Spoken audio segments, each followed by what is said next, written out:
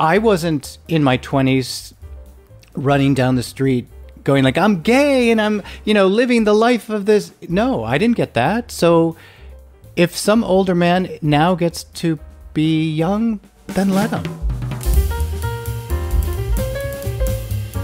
Welcome to No Two Gays About It, the podcast that brings voice to the over 50 gay male.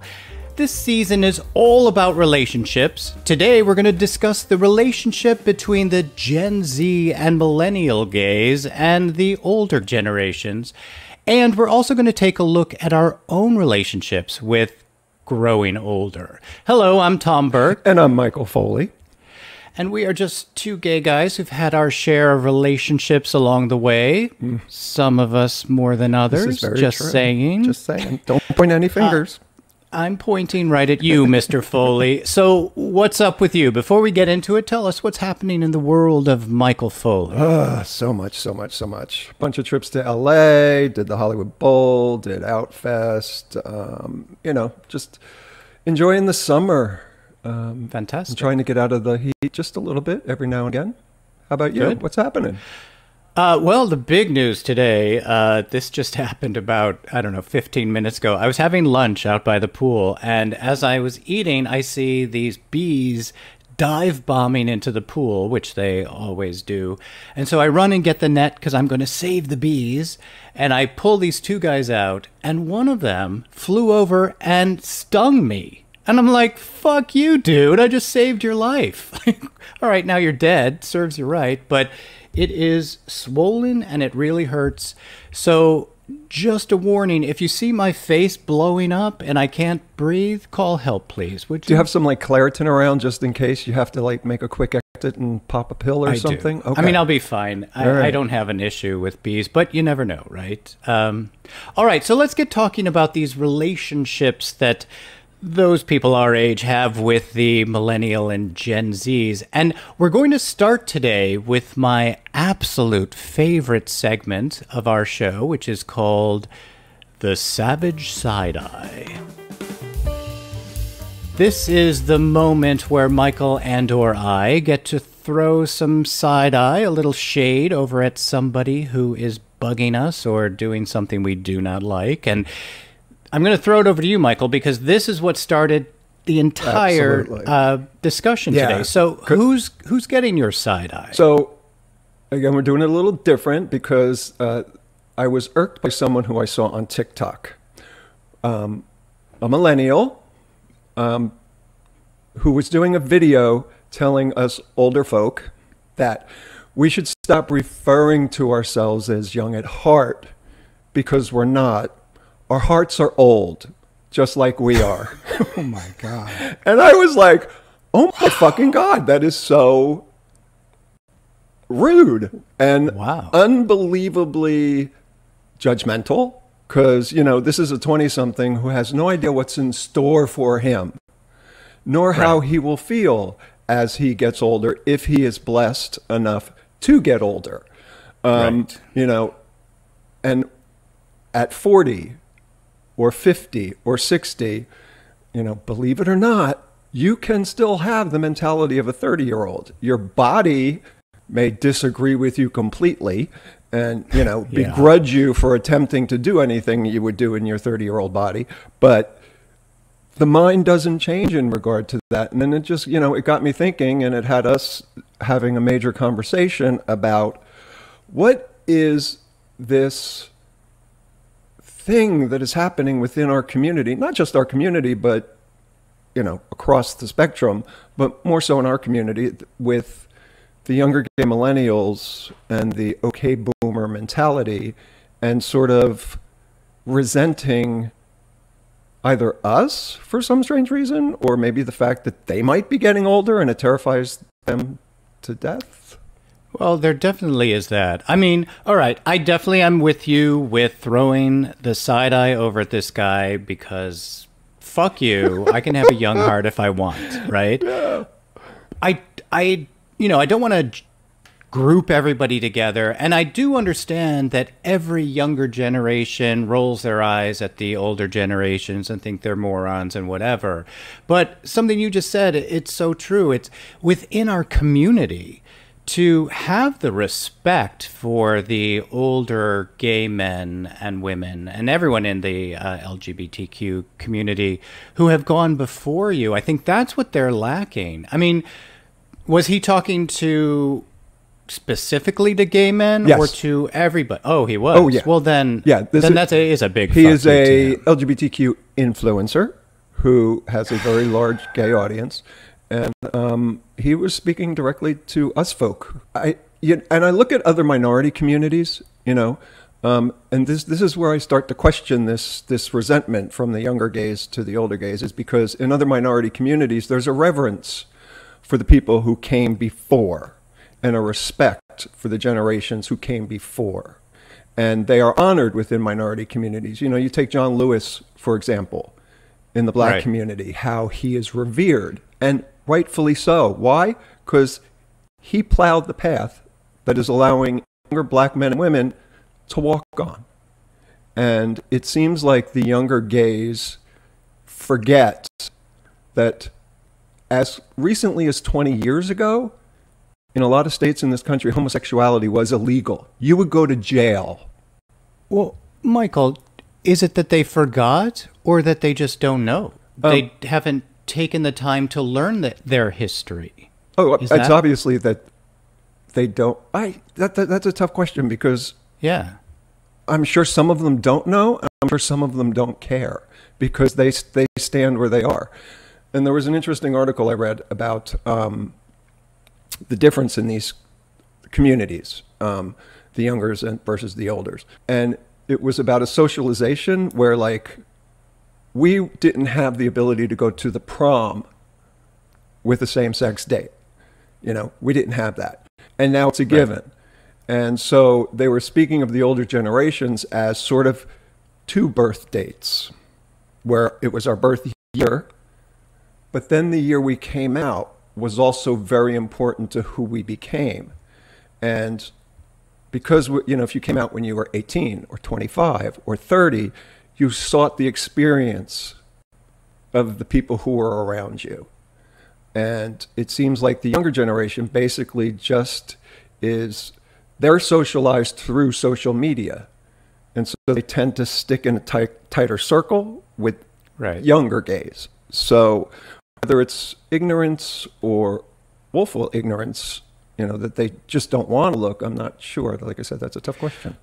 Well, I know I had a conversation. I work with a lot of younger people, and there was a conversation about the AIDS crisis, and this younger gay male, the Gen Z guy, was like, yeah, okay, like, some people died, so what? Get over it. I'm like, are you freaking ass kidding me? Yeah.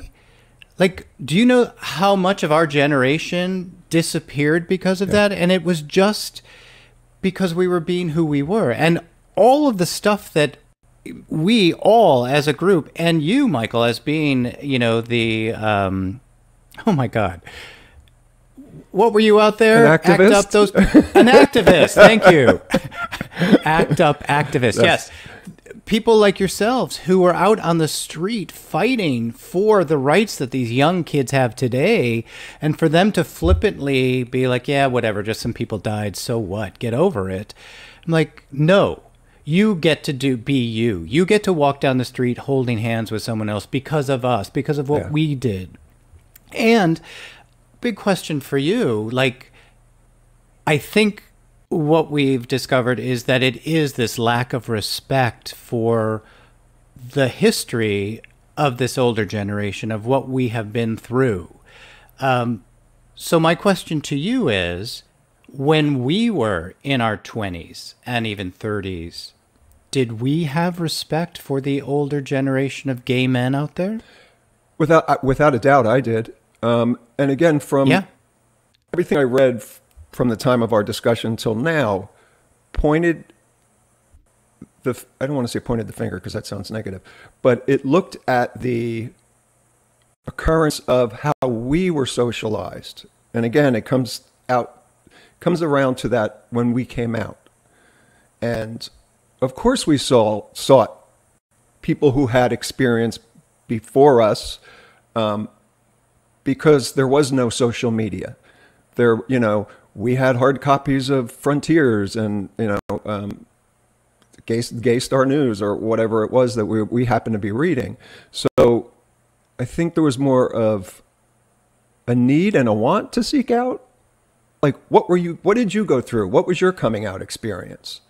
That was a question I always asked people if I went out on a date when I was younger. Like, so when did you come out? How was your family with it? I still do. Are you close with your family? And what I think the younger generation doesn't recognize or is aware of, that, if they come out when they're 12, they could come out to their peers. And yes, they'll experience, some discomfort or people who will turn their backs on them. But nowadays, it's not as difficult as it was for us. We couldn't come out when we were 12. We would have been brutalized.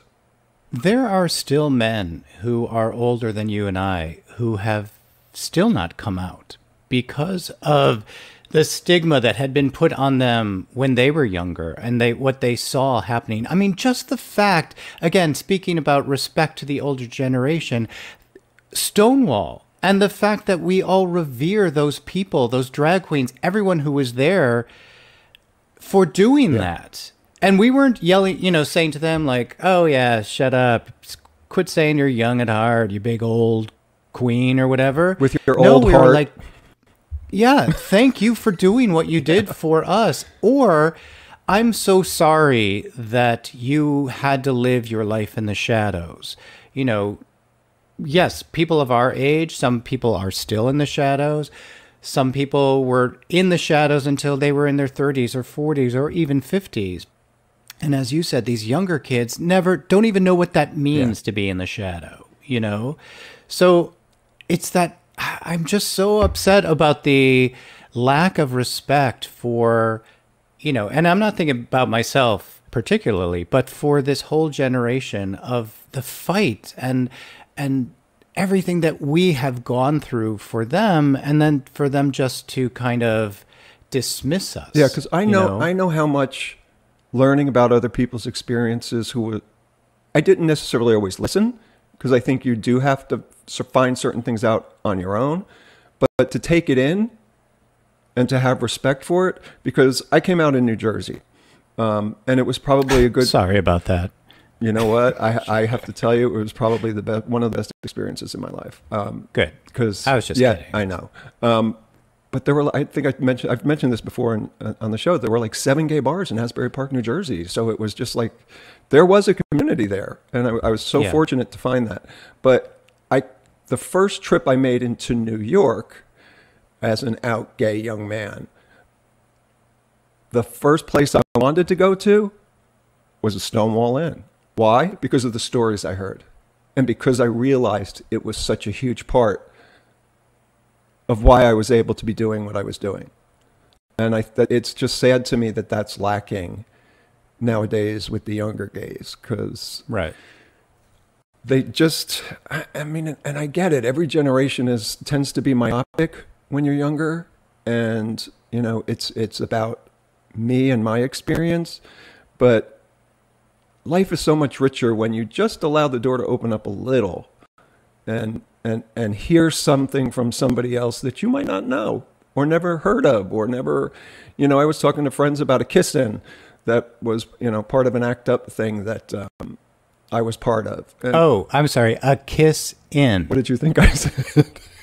I was talking about a kiss-in, like the kissing cousins. No. A kiss. A kiss in, like a sit in. Yeah, exactly. Yeah, okay. But, you would make out in places where it was going to be a shocking experience for some people, just to make them see us. Okay, that's awesome. I don't know about that. Tell me about that. Like, where would you do a kiss in? The first one happened in New York, obviously, down in the Village. But then, you would have people who were in outer communities who maybe you would get 6 people together and you would go to a mall and just stand in the middle of the mall and make out. Yeah. And just think about like how that was such a momentous thing that you were doing. And now you see guys walking down the street holding hands like it's nothing. And let me add something to that. And get arrested. because that was considered lewd conduct. Wow. You would get arrested and be charged, or could be charged with a felony because you were kissing somebody in public who was the same sex. How's that? You just have... Yeah, again, something that I think the younger generation needs to know. I didn't know about those kiss-ins, and I think it is part of our job to inform the younger generation, to stop them when they're saying like, "Oh, you're just being an old boomer with an old heart," whatever. Be like, wait a minute, you know what? You need to know some things. Yeah. I do have to jump just for a second, then we'll come back to that. But yes, when we were younger, I did not have respect for every older gay man out there. And I'm sure you did not either. There were plenty of those creepy old gay guys who are leering and trying to touch younger guys and whatever. Like, no, they don't deserve respect. But in a general thing of, oh, gay boomer, you have an old heart, whatever. No, let's stop doing that, right? Yeah, honestly, that was one of the most, I think, jaw-dropping things I'd heard in a very long time. And that's saying something, what's happening in today's world, that somebody in our own community would bash his own community. The community that came before you and opened all of these doors for you. Like, no, it's not cool. No. That's not a cool thing to do. And again, your friend who said, "Oh, so a few people died." It's like, not a few people died. This was our Holocaust. We were losing people in ways that were beyond horrific. That there are images that will never leave me. Oh my God. Of the Seriously, suffering. that was the worst time period. It was like, who's next? Now who? Yeah. Oh my God, did you hear about? Like, oh, and to have a world that was doing absolutely nothing to help. Right. So, I don't want to dwell on that horrible period, but what are, besides us having this lack of respect for those of us older gay men out there, why else do you think this younger generation is so flippant towards us? I do think a lot of it has to do with also the reality TV mentality that has sort of is pervasive in our society now, that, the bitchier you are and the more controversial that you are, the more likes you're going to get.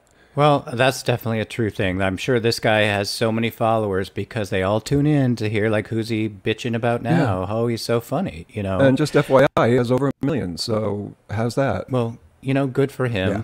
But what's the underlying thing? Is he living in fear, his own fear of growing old, of not being this influencer with 1 million followers? What happens a month from now when there's a younger guy or prettier that steps up? Or bitchier. Right. I mean, that's what I think about these, these influencers nowadays, who are riding this wave, but don't realize that in a year from now, they will more than likely be irrelevant because, like you said, someone new will have taken their place. Yeah, totally. And then what happens to them? That's the thing, right? So one of the funniest, most, important things I heard at a health club was in New York City when I was on the treadmill, and this older, very New York woman was talking to her friend, and she's like, there's always going to be somebody who's got thinner thighs, a better, wardrobe. And it just made me think, like, it's true. Yeah. There is always going to be that younger person showing up who has, more followers, who is bitchier, who is funnier, who is... So then what happens to that guy who was making fun of the old gays? He now is that old gay. And is it that fear of being an older person, fear of not being an influencer anymore, fear of not having that perfect body? I do think fear of aging is a huge part of it because, again, our society is now so entrenched in this being young mentality that I think a lot of people fear aging. Well, of course, we all fear that, but But is that an excuse enough To be a a bitch? total dick? Yeah, all right, to be a To be a bitch bitch. to the, the men and women who have come before you and laid this path for you to walk freely down. No, it is not. And I think it's our responsibility to educate these younger gay men. I always really felt that it was our job as the older gay men to set an example. I made sure that my husband Scott and I were always walking, together in West Hollywood with our wedding rings on, just to be an example. Not that you have to do that in life, but just to say, oh, that's available to me. But I think it's also our job to be the educators to these young people. Like when that young guy said to me, it was just a few people that died, get over it. Like, no, that's not what happened. Or this guy, whatever he said about, shut up about having a young heart. First of all, there were so many men our age who did not have the opportunity to be young. I wasn't in my 20s running down the street going like, I'm gay and I'm, living the life of this. No, I didn't get that. So if some older man now gets to be young, then let him, Here's the thing, though. You're saying it's our job to educate. You can't educate somebody unless they want to. And I think that may be part of the formula that's missing here, is that there's a lack of want that I see sometimes, especially from influencers or, just going out in bars as from the younger generation, that is sometimes a little hard to deal with for me. It's the lack of want. Yeah. But again, we're not talking about every young gay male. No, there absolutely. are a lot of young gay guys who are very respectful and who do really know their history and want to, carry the torches that we've carried before them, which is amazing. But you're right. I think this whole social media thing and instant fame and the bitchier and meaner and whatever, and I don't have to know anything about people that came before me because I'm so important right now.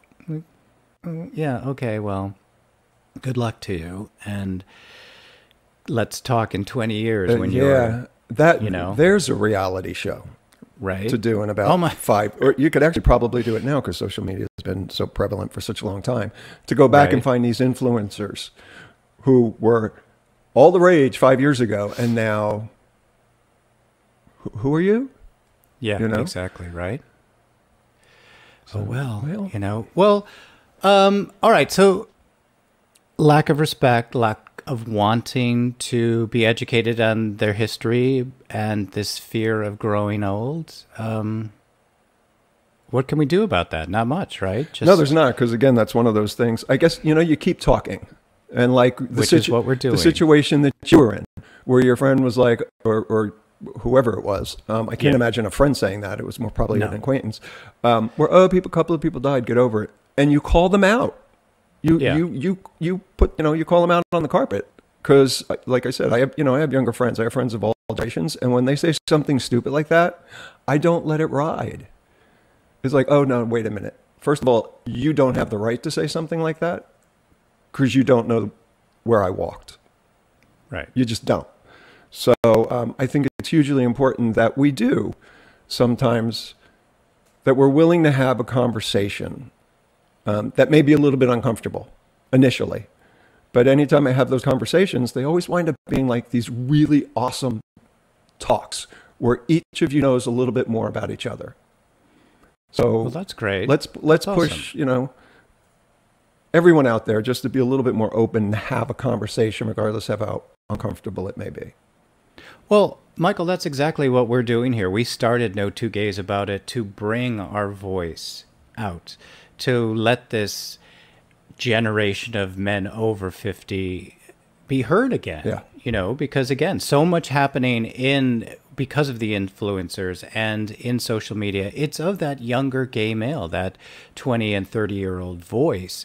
So we're doing our part. We're here talking, and we want everyone out there to join our conversation with us and let us know your thoughts about that. But I want to take this a little bit farther, because yes, these younger gay men some of them are fearing when they're not the most important person in the room anymore. That's not just happening with these younger gays.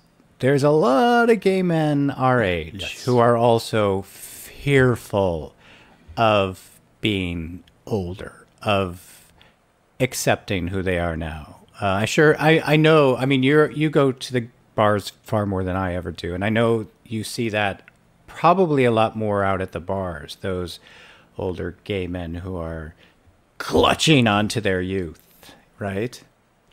Yes. I do. And that's a tough one too, because fear is such a, it's all of ours. No, how do you say that? It's our worst enemy, regardless of who we are. Fear is. Sure. Oh gosh. Yeah. So, you know, to look and realize that this person's, you know, living in fear of getting older, when the ironic thing is we're all on the same train. That if, you know, every single person on the planet is now a second older than they were a second ago. And to have that realization and to be okay with it, I think helps us live in our own skin. And I get why a lot of people aren't, because again, especially we've seen it in our lifetime where there was this huge transition from, you know, respect your elders to, oh, you elders are stupid. Oh, you elders know. I watch commercials on TV and they irk the fucking shit out of me when I see this little bratty 6-year-old, you know, talking to an adult like they're the parent and the parent is the child. And I'm like, how did that happen? So there is this overwhelming sense of fear in our society that I think aging, you know, is this huge specter that looms over a lot of people. Well, I think it's really prevalent in the gay community because we don't have those time markers that they do in the straight community. Now, a lot more gay men have children, but, you know, when you pass the torch on to the child, you know, now it's your turn to be the young, pretty person, whatever. And so a lot of people in our generation don't have that torch to pass, and they're clutching to it. Oh yeah, like, don't take this, you know, as they're dyeing their hair and wearing clothes that are way too young for them. And I mean, we all want to be the hottest, the sexiest, the prettiest, you know, the EST thing. We want it. But we also have to live in reality. EST, what is that? EST? Yeah. The EST disease. I'm the hottest, the sexiest, the sickest, you know, everyone. That's one of the very few things I never caught. The EST disease? Yeah. I've had to take antibiotics for other things. But oh yeah, we know. That one is something I have no experience with. Maybe because, you know, I grew up being told I was fat and ugly. I look at that very differently. That's interesting. I've never heard that before. Yeah, I came up with that. I'm very whatever. All right. But no, there are those men out there who are just dressing like they are 23 and trying to pour themselves into these clothes that they shouldn't be in, and because they are clutching onto that torch that they don't want to pass on to the younger generation. Believe me, nobody in this world is more delusional than I am. You know, I can't see myself right now, so I'm thinking that I look like that hot 28-year-old, you know, that I once was 1,000 years ago. Should I throw a bucket of water on you? No, okay, because I get it. I gotcha. When I leave the house, I do have to live in the world of reality, you know, and know that this is who I am. This is the best it's going to ever be today, because gravity's going to pull it down farther tomorrow. You know, acceptance is very difficult. It's something, a journey that I'm on. I'm still trying to accept that I'm this age, that this is who I am. But please, yeah, maybe on my outward appearance is this, but inside, I'm not, a feeble old person. And so, yeah, my heart is young. And so please, young influencer from TikTok, fuck you and don't take that away from me, And again, if he is blessed enough to become our age, there's going to be this moment of, there's an epiphany where he's like, oh, I do get that, because in my head, my head thinks I'm 30, but my body is like, oh, hell no.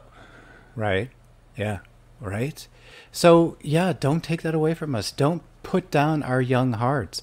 Let us be the example to you, so that when you're our age, you too can have a young, joyous heart, But if you do see us in like spandex and a string tank top, please. Then you have every right to call us out. I want to give them that permission, because that was bad in the 80s. It just doesn't happen now. It's just wrong. Right. But I loved my spandex outfits when I went to take, aerobics. Every morning I was with Morgan Fairchild and her sister. There we were in our spandex outfits, and we looked hot, But yeah, please, no more. All right. So are you feeling better about this guy you threw some shade at? Do we understand him a little bit more? Or are we still pissed off? I was initially pissed off, and then on some level, I think I felt sorry for him. Now I have compassion for him after this conversation, because I'm hoping, because that's going to be a rough road to haul if that's your mentality. And I just hope at some point he sees something just a little bit differently. Right. That's all you could hope for anybody who you see who is stuck in a judgmental or hateful groove, that eventually somebody will kick the record player and the needle will come out. And notice how I use that old reference? Because, they would say, what's a record player? What you say, Grandpa? The what? The phonograph? And you kick it and the needle comes out. What's a needle? What's a needle? You crank up? Sure. Yeah. I used a needle to sew. What the hell? Awesome. No, that was actually great. So thanks. All right. You know what? Michael and I have added yet another fantastic segment to our show. We started out with our savage side eye, and we did a show last season, which was bringing the happy back to gay, and we had such great response to that. So many people really felt the joy that we were trying to bring back into the gay world, our gay world, of those men over 50. So we decided to add this new segment, which is the happy gay moment of the week. I'm going to step into this because I saw something that was so amazing this week. It truly was the happy gay moment, and it goes along with what we're talking about today. So Michael and I both live in Palm Springs, and I was at one of our local little cafe places where you kind of serve yourself. And this older gay gentleman had a cane, and he was trying to carry it was like a bag with a cookie or something in it and his coffee, and he was going to sit at a table, and he dropped the bag with the cookie in it. And, I was like, oh, I'm gonna go. But as I was about to move, this younger gay male, probably in his late 20s, also ran and picked that up for him, and he gave it to him, and he helped him sit down. And then my heart was so singing as I watched this younger gay male sit down with this much older gay man and just had this conversation. And I'm going to start crying at this moment, that's awesome. Because the joy in this older man's eyes, and I don't know what they were talking about. It doesn't really matter. Yeah. It was just that there was this connection between the two of them. And just as we were, ragging on these Gen Z millennial people who are not showing respect to the older generation, this young guy did. And it was a beautiful moment to watch. And it was definitely my happy gay moment of the week. So while, yes, there are these influencers on TikTok who are being total bitches and putting us down for having young hearts, there are people like this in the world, this young man who sat and had this amazing conversation with this older gay man. So that was definitely a happy gay moment of the week for me. And it's, I love that story. And it's a reminder to us, maybe to cut them a little break too, right? Because it's not all of them. No, definitely. Yeah. Oh, God, no. Yeah. And we've been saying that along the way. We're not talking about everybody. Yeah. We know that there are, all kinds of people. So kudos to that guy, and more power to you younger gay guys who do show respect to the older gay men, who do, want to learn from the history that came before you. So that's really awesome. Yeah. Thank you so for sharing great. that. Thank you for listening to that. So, all of our fantastic listeners out there, we love hearing from you. We do want to continue to hear from you. Let us know your thoughts on the Millennial Gen Z kind of controversy of no respect, or let us know all about your relationships that you're having out there. What are the relationships you want us to talk about? Share with us. Join our conversation. Michael, how can they get in touch with us? You guys could reach out to us on all of the social media platforms except, I guess it's X now, formerly Twitter. X. So you can reach out to us on all of those other social media platforms at No Two Gays About It, and it's the number 2. So the number 2 gays about it. And you could also hit us up on Gmail at no2gaysabout@gmail.com. And we're also on Patreon if anybody wants to join our family in a different way. And that is patreon.com/no2gaysabout. And we're on TikTok. So obviously we're on TikTok. Find us, hit us up. We would love to hear from you. And, like Tom said, your thoughts on this sort of generational rivalry that's happening at the moment, or any other topics that you guys want to hear. We're open to have a conversation about them. So, yeah, we love hearing from you, and it's because of you that we're continuing our, again, this new season of ours about relationships. So, please continue to join our conversation. And until next time, Michael. Until next time, Tom, thank you everybody out there for listening and staying with us. We just love doing this, and we hope you're loving it too. Thank you. Bye. Hey, thanks for listening, and don't forget to like and subscribe.